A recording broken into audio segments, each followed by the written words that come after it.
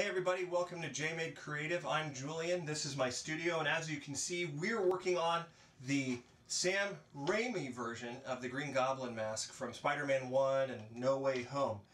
And I'm only going to be working on the front side of the mask. I'm not going to make the back side of the mask because I want it displayed like this, where it looks like it's looking at you.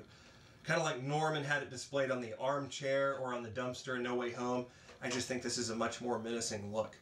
I've already started the work with the filler primer, with the glazing putty, but there's a lot to be done still, and this is where it starts coming together.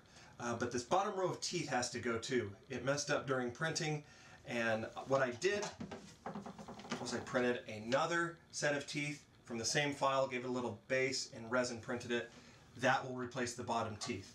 It's a beautiful file by Do3D. It's a free one, or it was free when I got it, so they do great work over there. I encourage you to go check them out. Let's get started.